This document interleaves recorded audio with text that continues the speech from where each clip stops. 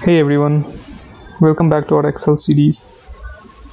In our previous video, I have shown you how you can delete multiple sheets and rename worksheets.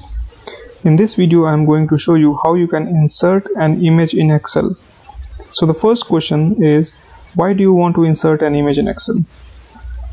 If I am about to answer it, then it would go something like this, that I want to show some pictures in the background of my dashboards. That's why I would use pictures. Or the another answer could be is that you want to show some small thumbnails, which could be a clickable thumbnails.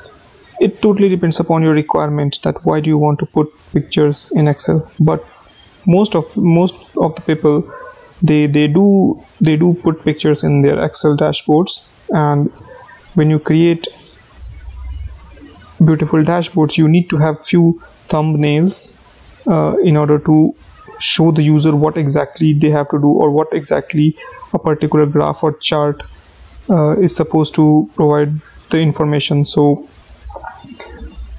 let's go and see how you can insert an image. So I am on my Excel sheet. I will create a new sheet, and let's go. So if you see, under this insert tab, you will have this option of pictures, right?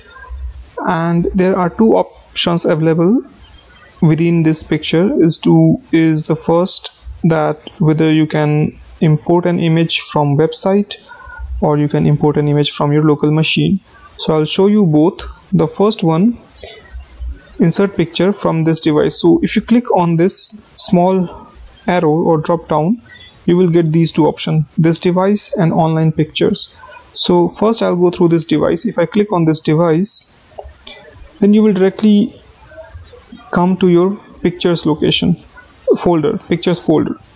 I'll click on screenshots and I'll select a particular picture and click on insert, and the picture is inserted, right? Now if you want to resize this picture, you can do it like this. Then if you want to format it in another way, there is an option under this format tab, and you can use multiple picture styles. So this is the shadow style, and there are multiple options available here. It totally depends upon your requirement, and you can change it as you like it. Okay, now let's go to the second option, how you can import an image from website. So again, we'll go to insert, we'll go to pictures, online pictures. So this will open this option for you. Either you can browse pictures from OneDrive or the Bing search. So I'll use Bing search here. Data, I'll search anything here. I can search anything, and once you search it, you will get a lot of the images that you want. Again, you just need to select on any image. If you can also select multiple images here, but I'm selecting one only. Then click on insert one, and the image will be inserted here. So that's pretty easy, right? If you want to import an image, you can do it in this way. So we have reached at the end of this video. In next video, I'll show you how you can use filters in Excel. Hey, if you find this video insightful, then do check out other videos and hit the like and subscribe button.